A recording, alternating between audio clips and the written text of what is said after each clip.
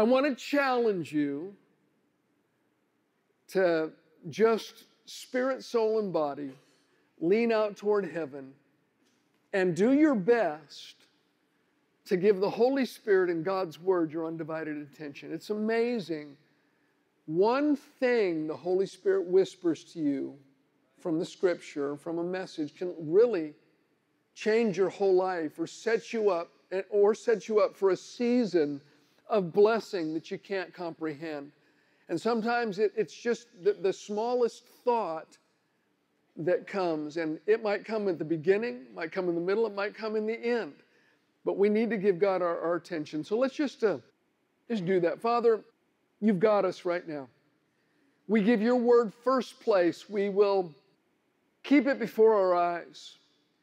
We'll listen to it with our ears. We will incline our heart because we know it's life and health to all those that find it. Holy Spirit, thank you for working tonight. And Lord, my prayer is just that as people have put the kingdom first and come into your house tonight when there's so many other things going on, that you would take care of their houses.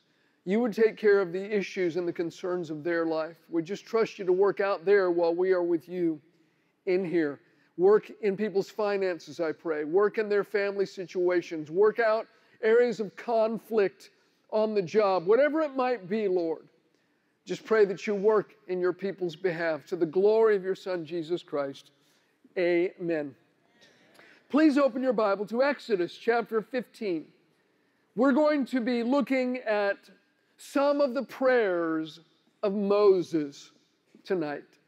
Now, Moses had a lot of conversations with God and actually prayed a lot of prayers, both before he returned to Egypt and while he was in Egypt, mostly connected with the deliverance of God's people out of bondage. But what we want to do tonight, we're going to look at some of the prayers that Moses prayed after they crossed the Red Sea and began traveling through the wilderness.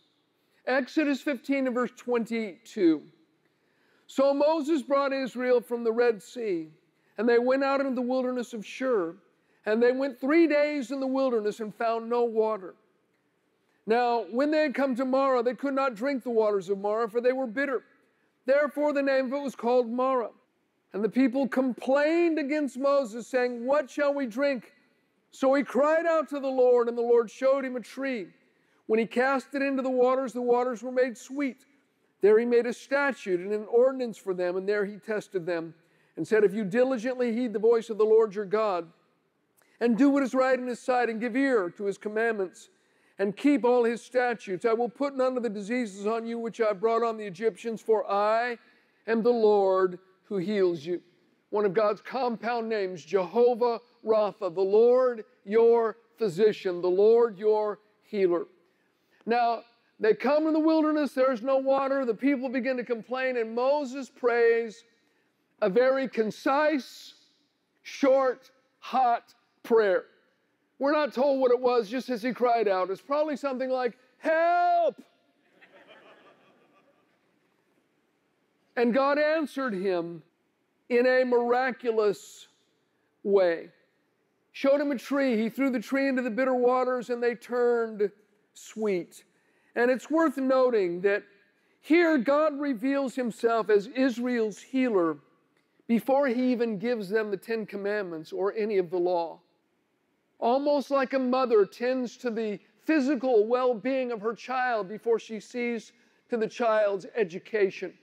And I believe that God wants the newest babe in Christ to be introduced to him as healer. It's one of the top things on God's agenda. And friend, this happened before the law. It doesn't pass away with the law. God is a healer by nature, and what he is by nature is not dispensational. You don't relegate it to Old Testament or New Testament. It's just who God is. And he shows the permanency of it by calling it a statute and an ordinance. And of course, it is associated with redemption because it's a type of Christ. That tree is a symbol of Calvary. And when we apply Calvary to the bitter waters of life, they are made sweet. And friend, healing is included in the redemption of Christ. So this first prayer in the wilderness was basically Moses cried out, God, help. Exodus 17. This is a short time later and a short journey later. Verse 2, Exodus 17. Therefore the people contended with Moses and said, give us water that we may drink. So Moses said to them, why do you contend with me? Why do you tempt the Lord? And the people thirsted there for water. And the people complained against Moses and said, why is it that you have brought us up out of Egypt to kill us and our children and our livestock with thirst? So Moses cried out to the Lord, saying, what shall I do with these people? They are almost ready to stone me. And the Lord said to Moses, go on before the people and take with you some of the elders of Israel. Also take in your hand your rod with which you struck the river and go. Behold, I will stand before you, there before you on the rock in Horeb, and you shall strike the rock, and water will come out of it, that the people may drink. And Moses did so in the sight of the elders of Israel. Now, this is after all of the miracles in Egypt. This is after the waters of the Red Sea had parted. This is after the miracle of turning the bitter water sweet, actually just a few days later. And once again, the Israelites are tempting the Lord and they are complaining. And their sin was not in their asking. Their sin was in their attitude. It wasn't that they asked for water, but it was how they asked for it. And again, Moses' prayer was very brief. Lord, what do I do with the people? They want to kill me. That was it. And God showed Moses what to do. Now I want you to notice, Moses does not suggest to God how he might fix the problem. He left that to God. You see, the trouble with dictating to God how he's supposed to do things is that according to Ephesians 1:11, that the Lord only works things after the counsel of his own will. Not after our will, not after our strategy. And also, if we try and dictate the how to God, it limits our ability to perceive him working. If we say, okay, God, this is what's going on, and you just need to bring me this answer out of the north. That makes sense. That's what I'm expecting. What are you going to do if he brings the answer from the south, or the east, or the west, or from below, or from above? I think sometimes we actually miss the answers that God brings because we've kind of painted God in a box and we expect him only to do things in a certain way. I remember I had a friend, this is when I was in Bible school, and she said, Bayless, will you pray with me? I said, yeah, what's up? She said, man, I've got this financial need. I've got these bills that are due, and I don't have the funds.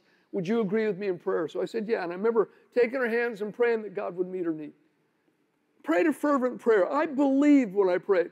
She went away, and a few minutes later, I felt like the Holy Spirit said, good prayer. You know you have the money to answer that prayer you just prayed. I thought, well, Lord, actually, yes, I do. Would you like me to do that? I said, I felt in my heart. He said, yes. So I went over. This is probably half hour after we prayed. I said, hey, I got something for you. Hand her an envelope. She opens it up. There's all the money that she needs to cover her bills. She says, I can't take that. I said, why? She said, because you knew. She said, I'm trusting God. This doesn't count. I said, wait a minute. It's true. This is the conversation. I said, wait a minute. You're telling me that God is only allowed to answer your prayer through someone that doesn't know about your need? She said, yes. I said, you can't put God in a box. Take the money. I think we do that so many times. And God delights in overturning the apple cart, as it were, and bringing things about in a different way. I remember I was in a meeting once and listening to a guy share a story, and it impacted me. Talked about a meeting that was being held in Asia. And they'd never had a gospel meeting of this sort there. And they advertised it big time. And they actually brought over a number of the most prominent ministers in the United States over. One individual in particular that had a big miracle ministry. Somebody else is like a top-notch Bible teacher known in the United States. And so this big meeting is packed. They've advertised it all. You've got all the famous people sitting there. And so the person with a miracle ministry, genuine ministry, gets out there, and it's like every word they spoke just fell off the end of the pulpit, never made it to the front row. And people in the audience began to heckle this person and actually throw things on the platform. The majority of the people that were attending that came because of the advertising were unsaved. And they were laughing and throwing things, and the person ended up leaving the platform in shame. And it turns out that was the last message they ever preached before they died. And so one of the other famous guys, famous Bible teacher, tries to salvage the meeting, and he gets up, and according to the guy that was sharing the story with me and some others, he said he pulled some old canned, very tired sermon, out of the closet, dusted it off, and proceeded to preach this mini sermon. And he said it was like a bunch of dry bones in the middle of the desert. Said just nothing. The people jeered, that they were making fun. They were still throwing stuff. It was a disaster. So they said they're going to close the meeting. They invited a little African couple to come up and pray and close the meeting. He said this little stout African woman gets up, looks at the crowd, crosses her arms, and starts to pray in the Spirit. And her husband is handed the microphone, but instead of praying a closing prayer, he just said, "Let God arise and let his enemies be scattered." And here's his wife, got her arms crossed, and she's praying in the Spirit, praying in the Spirit. He says it again, "Let God arise, let his enemies be scattered." She's over here just praying in the Spirit, glaring at everybody. He says it a third time, "Let God arise and let his enemies be scattered." Suddenly somebody cries out from the audience. And then a person comes running up the front, throws a pack of cigarettes up on the platform, gets on their knees and starts to cry. Little woman still praying in the Spirit, just praying. He says it again, "Let God arise, let his enemies be scattered." People began to stream out of their seats, come up to the front, throw drugs up on the altar, cry out to God until the entire front of that large building was filled with people crying out to God for mercy and getting saved. How did God do it? Through a little stout African woman that was praying in the Spirit and her husband. The entirety of his sermon, beginning and end, was "Let God arise, let his enemies be scattered."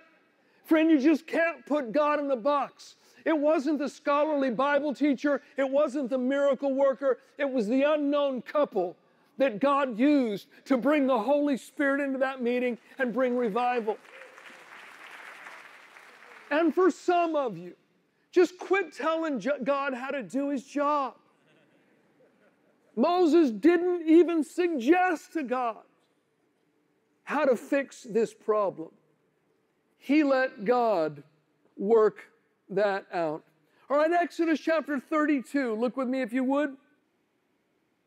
And verse 7, Exodus 32 and 7, we come to another instance not too much longer after that which we just read. Verse 7, Exodus 32, 7. "And the Lord said to Moses, go, get down." Now he's up on the mountain, has just received the 10 Commandments, okay? That's the setting. God says, "Go, get down, for your people, whom you brought out of the land of Egypt, have corrupted themselves." Now that is an interesting thing. God's just given the 10 Commandments to Moses, "You better get down. Your people, you brought out of Egypt, they've corrupted themselves." Moses, get busy. And so we read on. Verse 8, "They have turned aside quickly out of the way which I commanded them. They've made themselves a molded calf and worshipped it and sacrificed to it and said, 'This is your God, O Israel, that brought you out of the land of Egypt.' And the Lord said to Moses, 'I have seen this people, and indeed it is a stiff-necked people. Now therefore let me alone, that my wrath may burn hot against them, and that I may consume them, and I will make of you a great nation.'" In other words, Moses, let's start over. I'm going to scratch everyone out, and I'm going to build a brand new nation just out of you. And look what Moses says. Verse 11, "Then Moses pleaded with the Lord, his God, and said, 'Lord, why does your wrath burn hot against your people who you have brought out of the land of Egypt with great power and with a mighty hand. Now, God, you've got this thing backwards. They're not my people. I didn't bring them out of Egypt. They're your people, and you brought them out of Egypt. Moses sort of flips the script here. Verse 14, so the Lord relented from the harm which he said he would do to his people. Now here we have a picture of Moses, the intercessor, standing between the people and destruction. That's what an intercessor is. They stand between. And realizing the gravity of the people's sin, Moses actually addresses God again shortly after this, the same chapter in verse 30. Now it came to pass on the next day, Moses said to the people, you've committed a great sin. So now I will go to the Lord. Perhaps I can make atonement for you or for your sin. Then Moses returned to the Lord and said, oh, these people have committed a great sin and have made for themselves a god of gold. Yet now, if you will forgive their sin, but if not, I pray, blot me out of your book which you have written. And the Lord said to Moses, whoever has sinned against me, I will blot him out of my book. Now just take a look at the heart of Moses in prayer. He's trying to stand in a place that he's not qualified to stand in. He's saying, God, I'll be their substitute. Don't blot them out of your book. Blot me out of your book instead. I'll take their place. But he had such a heart for the people. You know, according to 1 Timothy 2:1, one of the types of prayers that we're to be praying as believers are prayers of intercession, where we pray for others, where we stand in the gap for others. You know, in Luke chapter 13, a bunch of people came to Jesus and they said, hey, did you hear about all of the Galileans that Pontius Pilate killed them during worship? He murdered them and mixed their blood with the blood of the sacrifices. And Jesus said, you think those Galileans were bigger sinners than any other Galileans? Let me tell you, unless you repent, you'll perish likewise. Jesus went on, he says, did you hear about how the Tower of Siloam fell on 18 people and killed them? He says, you think they were bigger sinners than anyone else in Jerusalem? He said, no. But I tell you, unless you repent, you'll likewise perish. And then right after that, Jesus tells this parable that's vitally connected to the two incidents he just mentioned. He said, you know, there was a little fig tree planted in a vineyard. So a fig tree surrounded by grapevines. It says, and for 3 years, the master of the vineyard came to that little fig tree looking for fruit, didn't find any. After 3 years, he said, cut the thing down. It's just using up the ground. He said, but somebody came and said, wait. Give it another year. I'll dig around it, I'll fertilize it, and then if it doesn't bear fruit, then you can cut it down. What happened? Destruction was headed to that tree until an intercessor stepped in. Someone, because they stood in between, gave it more time.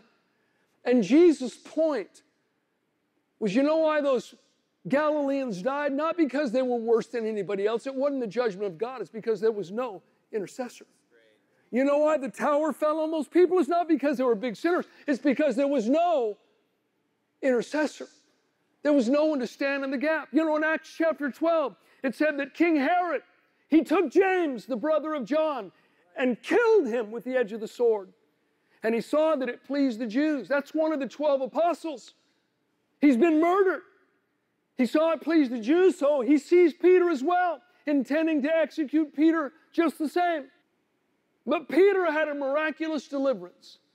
James was killed. Peter was delivered. You read it in Acts chapter 12. The only difference between the two, continual prayer was made for Peter. And if they prayed even one prayer for James, we're not told about it. The only difference was somebody stood in the gap. The only difference was intercession. I think maybe they thought, hey, James is larger than life. He's one of the 12 apostles of the Lamb. Certainly nothing could happen to him. My friend, we need to pray for our leaders. Everyone needs prayer. Moses teaches us by being an intercessor. It is so important. Now, we come to Exodus chapter 33, and by this time, God's pretty hacked off at the people. And so at the start of the chapter, God says, look, you're going to go in, you're going to inherit the promised land, but I'm not going. I'm going to send an angel instead. And the angel will go before you. You'll drive out the Jebusites, the Perizzites, and the Hivites, and all the inhabitants of the land. And we pick it up in verse 12 of Exodus 33. It says, then Moses said to the Lord, see, you say to me, bring up this people, but you have not let me know who you will send with me. Yet you have said, I know you by name, and you have found grace in my sight. Now therefore I pray, if I found grace in your sight, show me now your way that I may know you, and that I might find grace in your sight, and consider that this nation is your people. And he said, my presence will go with you, and I will give you rest. Then he, that is Moses, said to him, if your presence does not go with us, do not bring us up from here. For now, then will it be known that your people and I have found grace in your sight, or how will it be known, except you go with us? So we shall be separate, your people and I, from all the people who are upon the face of the earth. So the Lord said to Moses, I will also do this thing that you have spoken, for you have found grace in my sight, and I know you by name. Now again, Moses making intercession for the people. God said, I'm not going, I'm sending an angel. Moses, wait a minute. If you don't go with us, cancel my reservations to the promised land. The only thing that makes us different than any other people on the whole earth is your presence. God says, okay, my presence will go with you. I'll do what you asked. And you know, the only thing that makes you different than anyone else in the world is the presence of God. That's the one thing that sets us apart as believers from the rest of the world. You know, my dad went to heaven in November. Doctor was in the room. My sister was there. Dad's breath was pretty labored. The doctor put his hand on my dad's chest, and my dad expelled his last breath on planet Earth, and he was gone. The doctor turned around to my sister and said, he was a believer, wasn't he? She said, yeah. He said, I feel the presence of God. And the doctor went out in the hallway and began to weep. The one thing that makes us different, my friend, is the presence of God. And some of you don't know it. You don't realize it. But people at your work, they're watching you. And they haven't put their finger on it, but they think, man, something's different about her. I don't know what it is. And it's not the 8-pound Bible that you bring to work either.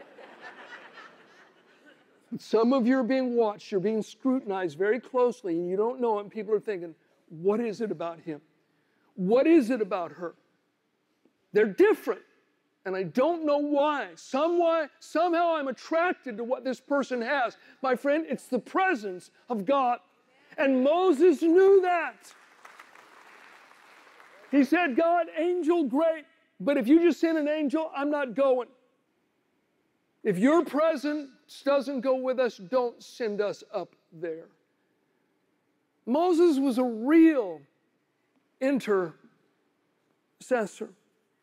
And then next we find a very personal prayer request by Moses. No doubt he was thinking about how God's presence makes us different. And he says this in verse 18 in the same chapter. And he said, please, show me your glory. Then he, that is the Lord, said, I will make all my goodness pass before you. And I will proclaim the name of the Lord before you. I will be gracious to whom I will be gracious. I will have compassion on whom I will have compassion. And Moses said, show me your glory. The Hebrew word translated glory in our English Bible literally means weight, mass, or substance. When Moses said, God, show me your glory, he was saying, God, I want to know who you are. I don't want to just know what you do, but I want to know why you do what you do. And it's interesting, the one attribute that God says when Moses said, God, Show me who you are. Your weight, your mass, your substance. Who are you on the inside? Who is this God that's brought us out of Egypt? God said, all my goodness will pass before you, and I will be gracious and I will be compassionate, because the Lord is nothing so much as He is good, and He is merciful, and He is compassionate, and He is love. God said, you want to see? I'm going to show you my goodness, because that's who and that is what I am on the inside. It was a request for personal, intimate knowledge of God. You know, years ago, our daughter Rebecca was traveling across Europe with a friend of hers. And they were going through Switzerland, and they ended up high in the Swiss Alps and stayed in a little hostel that they just randomly found high in the Swiss Alps. And she's there, there's sort of like a community dining room, and the little gal that ran the hostels, I say little gal, she was an older woman, has got the television on, and she's watching Answers. She's watching a broadcast from Cottonwood Church. And Rebecca says, do you know that guy? And the woman says, oh, he's great. I actually traveled a long way to listen to him preach. I've heard him preach before. Rebecca said, that's my dad. Freaked the woman out. Now, that woman may have known a little bit about me, even heard me personally preach, maybe picked up on some of my bizarre mannerisms. People tell me that I put my hands in my pockets a lot when I speak, and a few other things. But you know, that woman knew me, but Rebecca knows me. I'm her daddy. She knows me intimately. She's seen me at my best. She's seen me at my worst. She knows what makes me happy. She knows what makes me sad. She can tell if something's going on with me. She walks in the room and says, what is it? That's what Moses is saying. God, I want to know you. Now, I think God, show me your glory is a great prayer to pray, because not many people pray it. You will find yourself in a very select company if you begin to pray those kind of prayers. Because the majority of people's prayers, unlike Moses, is not for others. It's about their own personal needs.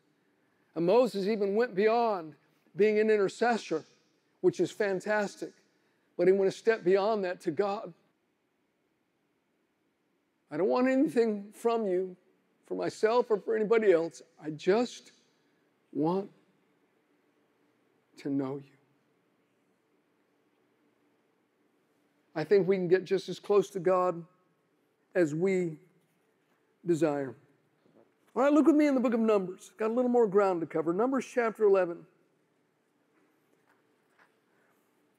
Numbers 11 and verse 4. It says, now the mixed multitude, that is those that came out of Egypt with the Israelites, the mixed multitude, Numbers 11:4, who were among them, yielded to intense craving. So the children of Israel also wept again and said, who will give us meat to eat? We remember the fish which we ate freely in Egypt, the cucumbers, the melons, the leeks, the onions, and the garlic. But now our whole being is dried up, and there is nothing at all except this manna before our eyes. All we have to eat is angels' food. Friend, when manna no longer satisfies you, you've got a real problem. And it said that they yielded to intense craving. That literally means uncontrolled, ravenous lust. So here's the people complaining again. Oh, back in Egypt, we had garlic and onions. Now we have to eat angels' food. Does Moses go into intercession for them? Once again, does he say, God, blot me out of your book? Well, let's see, verse 10. So the Lord said to Moses, gather me 70 men of the elders of Israel, whom you know to be the elders of the people, officers over them, and bring them to the tabernacle of meeting, that they may stand there with you. Yeah. Reading the wrong verse. Let me just tell you what happened. I think I wrote the wrong verse in my notes. Here's what happened. God gets mad and Moses gets mad. Moses said, look, did I bring this people to birth? I can't carry them anymore. God, if you're going to treat me this way, just kill me. That's what Moses prayed. And I actually love the prayer because it's honest. Moses is overwhelmed. He said, I can't carry him. You know what is this, some nursing child I'm supposed to carry around? God, I'm done with him. And if it's going to continue on, just take me home. I'm through, I'm through, I'm through. You know, King David said in Psalm 142, he said, I poured out my complaint before the Lord. And then God gave him an answer. God loves an honest heart. When your heart's overwhelmed, talk to God about it. And so God actually tells Moses to gather the 70 elders, you know, and gives them an answer and puts some of his spirit upon them. And then God sends a wind to bring quail into the camp of the Israelites. So many quail that it takes 2 days and 1 night of constant work without cessation to gather all of the quail that God had brought to them. But the Bible says, and you actually need to read this in tandem with Psalm 78 because the story's told there as well, even though God miraculously supplies, their lust is not abated. And judgment came and the guilty parties die and they're buried. And Moses names the place the graves of lust.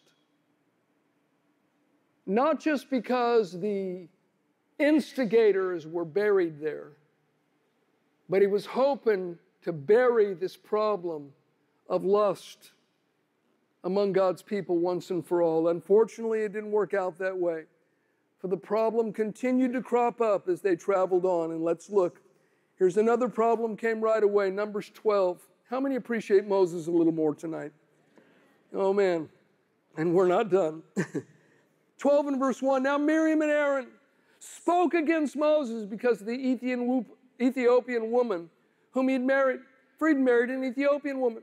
So they said, has the Lord indeed spoken only through Moses? Has he not also spoken through us also? And the Lord heard it. Everybody say, uh-oh. Now, whether this was racially motivated because he married an Ethiopian woman, or culturally motivated, or just plain jealousy because they said, well, hey, Moses isn't the only one that God uses. God speaks through us as well. The Lord calls all three of them out. He says, why weren't you afraid to talk to my servant Moses? I speak to him face to face like no one else. And the Bible says God's presence lifted. And they looked, and Miriam, who apparently she was the eldest of the three, apparently she was the one that had orchestrated the thing between her and her brother. Miriam became leprous. Friend, listen, you don't want God's presence to lift from you. You're in the danger zone when that happens.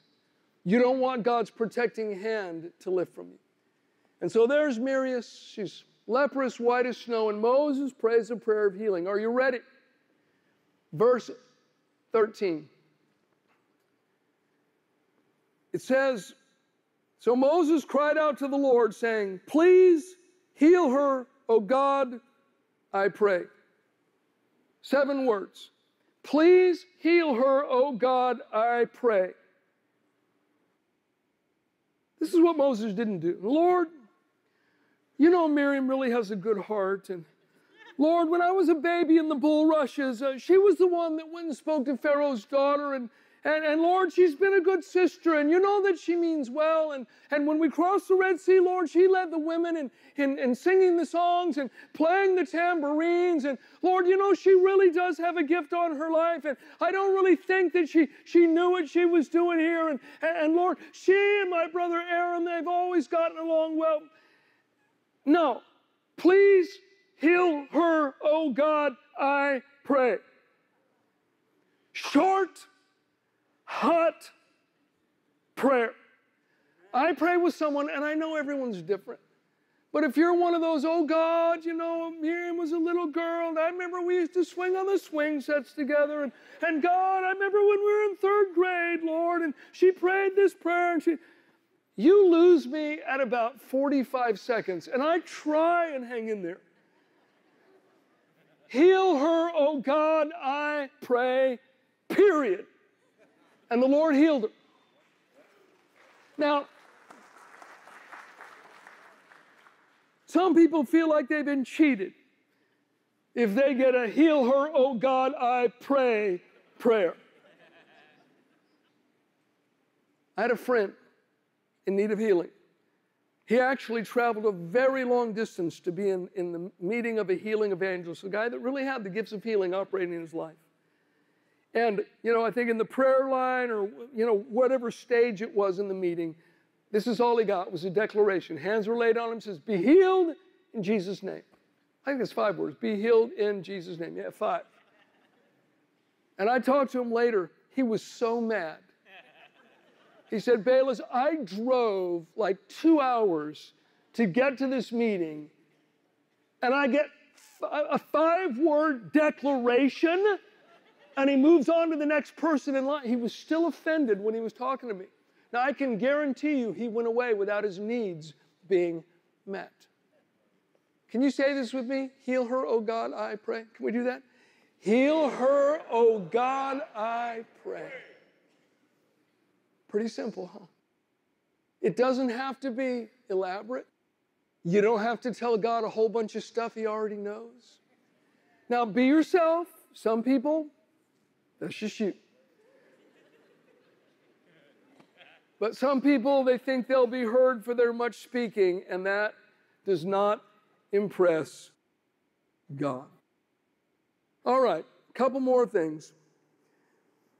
Well, in fact, look there, Numbers 14. I told you we're going to cover a lot of ground, but I'm going to go till I'm done. So, Numbers 14. They send the 12 spies into the promised land. They go in, it's everything God said. It's flowing with milk and honey. They bring back some of the fruit of the land. But 10 of the spies say, look, we can't do it. We know God says we can. And God says, every place the sole of your feet treads, I've given it to you, but it doesn't matter what God says, we can't do it. There's giants in there. There's walled cities. We can't. God's wrong. Except for 2 of the spies, Joshua and Caleb said, guys, shut up. We can't. They're bread for us. Their defense is departed from them. The Lord is with us. Don't be afraid. But all of Israel sides with the 10 spies. And the whole nation goes at it again. Oh, would to God we died in the land of Egypt. Would to God we died in the wilderness. You brought us out here to kill us. And so they vote to get rid of Moses, choose a new leader, and march back to Egypt and offer themselves for slavery to the Egyptians once again. Well, there's a lot of things we could pull out of the story, but there's one that I want you to see. And I want you to look with me at verse 20, if you would, of chapter 14. Moses is talking with the Lord. Again, he acts as intercessor, stands in between. Verse 20, then the Lord said, I have pardoned according to your word. All right, Moses, I forgive them. But, everyone say, but truly as I live, all the earth shall be filled with the glory of the Lord.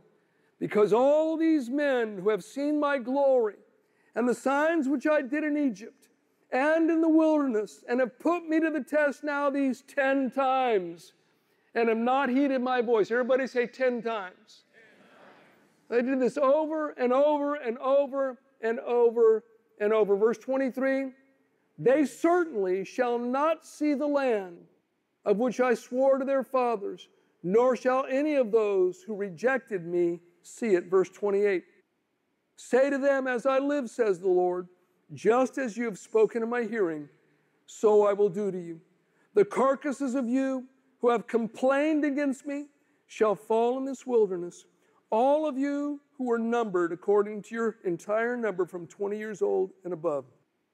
The ones that were 20 and less, God didn't hold accountable. But the other ones, They got exactly what they said. Now, I want you to listen to me. Look up here.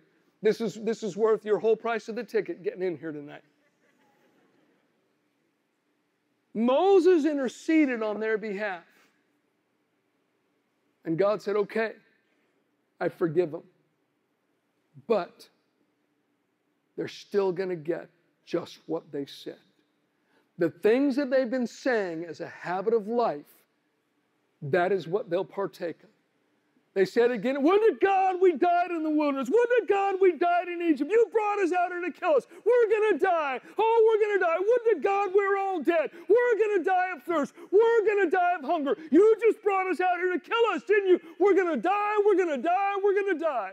They said it as a habit of life. And listen, no amount of intercession would change them eating the fruit of their own words, the thing they speak as a habit of life. And friends, someone can stand in the gap, Moses himself, and pray for you, and you can be cleansed by the blood of Jesus, cleansed and ready for heaven. But you will still reap what you sow. The things that you say as a habit of life, they will form your personal world that you live in. You better think about it. It is so true. Moses prayed, God forgave, but God said they're still going to get what they've said, not once, not twice, not 3 times, not 4 times, not 5 times. They've refused to hear my voice. They wouldn't listen to my word over and over and over. They have spoken contrary to my word, so they're going to get exactly what they have spoken. Now, the only 2 that got into the promised land were Joshua and Caleb. So Israel wanders in the wilderness, doing laps around Mount Sinai for 40 years. Till all of those 20 years and older die. And then Joshua and Caleb lead the next generation into the promised land. They're the only 2 whose heart and lips agreed with God's word. They saw the same giants. They saw the same walled cities. They saw everything the other 10 spies saw. But they said, you know, what God says is right, even if it doesn't make sense to us, even if our vision tells us something else, even if the majority report is different, we are going to say what God says. And they're the only ones that experience in their life the promise of God. So intercession, as beautiful as it is, no amount of it is going to change you partaking of the things that you speak as a habit of life. You will get what comes out of your heart and your mouth. You say it over and over, you will eat the fruit of it. All right, let me tell you about the next one, and then I'm going to end with one. You can read this later in Numbers chapter 21, the beginning of the chapter. It's an amazing story. The Israelites are at it again. They have to travel around the land of Edom because the Edomites said you can't come through our property. So their arrival time to the promised land has been delayed, and they begin to grumble and complain. Says, you brought us out here to kill us. It would have been better for us to die in Egypt. It would have been better for us to, they're doing it again. Same thing. They haven't learned yet. Would have been better if we would have just died out here. And then suddenly serpents came in and began to bite the people. Many of the Israelites died. And they came to Moses. Moses, we've sinned. We did it again. We sinned against God. We sinned against you. We've spoken against God, against you. Please ask the Lord to get rid of the serpents. So Moses goes, intercessor. God says, okay, Moses, this is what you do. Make a serpent of bronze, put it on a pole. It'll come to pass, everyone that sees it, and the Hebrew says, everyone that looks at it with a steady and absorbing gaze, they'll live. And he did, makes this bronze serpent, puts it on the pole. Everyone that looks at it, they're healed, and they live. They didn't die of their snake bites. And of course, it's a type of Christ, because Jesus said in John, I believe it's chapter 3, verse 14, as Moses lifted up the serpent in the wilderness, even so must the Son of Man be lifted up. It was a type of Christ. Now you think about it. How can a serpent on a pole be a type of Christ on the cross? How can a serpent be a type of Christ? A serpent represents the enemy. A serpent represents the work of the enemy. In fact, you remember in Pharaoh's court, Moses threw his rod down. What happened to his rod? Turned into a serpent, didn't it? Pharaoh's magicians, they threw their rods down. What happened to their rods? They turned into serpents. But what did Moses' rod that had turned into a serpent do to all their rods turned into a serpent? It ate up all their serpents. Well, you know, there's a prophecy in Isaiah 11:1 speaking about Jesus as a rod will come out of Jesse. And my friend, on Calvary's tree, Jesus so identified with the curse, he swallowed up everything that the devil had thrown at the human race. He swallowed up sickness. He swallowed up grief. He swallowed up brokenheartedness. He swallowed up sin. He swallowed up everything that has gone wrong with humanity. He took it all into himself and died. He who knew no sin was made to be sin for us. Cursed is anyone that hangs on a tree, so that we might go free. And anyone that beholds God's sacrifice on Calvary's tree, not just some quick glance, but with a steady and absorbing gaze, and realizes what Christ has done for them, they can live. They can have eternal life. One final prayer. You ready for it? This prayer, God did not answer. This is the one prayer of Moses that God refused to answer. Now, we've seen the type of Calvary when the tree was thrown into the bitter waters and they were turned sweet. The serpent on the pole, a type of Calvary and Christ becoming a curse for us. But there was also another type of Christ that we read about in Moses' life. It's when the people were thirsting and God said, bring the elders, take your rod, hit the rock, and waters will come out. The New Testament tells us in particular in 1 Corinthians 10:4 that that rock was Christ. It's a type of Jesus Christ. We come to Numbers 20, and again, the people are complaining and they're accusing. Would to God we died. There's nothing to drink out here. There's nothing to eat out here. Why'd you bring us out here, Moses? I mean, this was non-stop during the entire wilderness journey. Moses falls on his face to pray. And it's worth us to read these verses, chapter 20 and verse 7. The Lord spoke to Moses, saying, take the rod, you and your brother Aaron, together with the congregation. Speak to the rock before their eyes. Everyone say, speak to the rock. And it will yield its water. Thus you shall bring water for them out of the rock and give drink to the congregation and their animals. So Moses took the rod from before the Lord as he commanded him. And Moses and Aaron gathered the assembly together before the rock and said to them, hear now, you rebels. Must we bring water out of this rock? Then Moses lifted his hand and struck the rock twice with his rod. Water came out abundantly, and the congregation and their animals drank. Then the Lord spoke to Moses and Aaron, because you did not believe me, nor hallow me in the eyes of the children of Israel, therefore you shall not bring this assembly into the land which I've given them. Seems pretty harsh, huh? Moses, you're not getting into the promised land. I know you've put up with a lot, but because you didn't do what I say, you're not getting in. One last place, the book of Deuteronomy chapter 3, Moses is relating to the people what went on, and he tells them about a prayer he prayed to the Lord at this time. Deuteronomy 3, verse 23. Then I pleaded with the Lord at that time, saying, O Lord God, you've begun to show your servant your greatness and your mighty hand. For what God is there in heaven or on earth who can do anything like your works and your mighty deeds? I pray, let me cross over and see the good land beyond the Jordan, those pleasant mountains in Lebanon. But the Lord was angry with me on your account and would not listen to me. So the Lord said to me, enough of that. Speak no more to me of this matter. Go up to the top of Pisgah and lift your eyes toward the west, the north, the south, the east, and behold it with your eyes, for you shall not cross over this Jordan.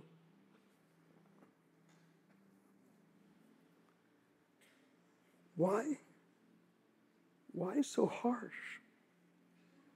This is Moses that stood in the gap and said, God, blot me out of your book. Forgive them. Again and again and again. He stood for the people and said, God, have mercy on them, please. The reason God was so harsh is because this was a type of Christ. Moses in his anger ruined the type and shadow. Previously, he had hit the rock once, and out came the living waters, and now God says you just need to speak to the rock, and the waters will come out. But Moses in his anger took his rod, and he hit the rock several more times. Friend, Jesus only needed to be smitten once upon Calvary's tree. And then from that point on, anyone that speaks to him and confesses him as Lord, outflow rivers of living water and change people's lives. He didn't need to be smitten again and again. It was one sacrifice for all time, paid for all the sins of all of mankind in every generation. There is no more sacrifice. Jesus is it. He died once for all. And it was so serious. God is looking at the multiplied billions of people hanging in the balance and realizing the importance of this type and shadow. Moses, there's eternal souls hanging in the balance, people that will spend an eternity with me or separated from me. And you ruined that which points to my Son, the one and only way of salvation. So no, Moses, you won't get in. You understand it when you think of the gravity from God's point of view. Just now, if you wouldn't mind, just close your eyes, bow your head just for a moment. Have you made Jesus Christ the Lord of your life? Have you accepted God's one and only sacrifice? The one who, when His work on Calvary is applied to our lives, it turns the bitter waters of life sweet. The one who became a curse that we might know the blessing of God in our life. The one who knew no sin but was made to be sin for us that we might be made right with God. The one that was smitten. The righteous and the holy and the innocent one that was judged for our sin. And because of His sacrifice, now freely, rivers of living water pour out to anyone that will drink. Doesn't matter what you've done, where you've been, how far you've strayed. My friend, God loves you. And it's time for you to come home. I want you to right now, every head bowed, every eye closed, I'm going to lead you in a simple prayer. If you'll get serious with God and say these words to Him, God will meet you, my friend. Just take a moment. Pray with me. Say it out loud. So, God, I come to you. I believe your Son, Jesus Christ, died on the cross for me. And He took away my sin. And He offers me His righteousness. Jesus, you didn't have to do it, but you did. And I'm so thankful. I accept your grace, your goodness, and your mercy. Wash me clean. Give me a new life, I pray. I put my trust in you, Jesus. I believe you have been raised from the dead. And from this moment onward, my life is yours. It's in your name I pray. Amen. Awesome.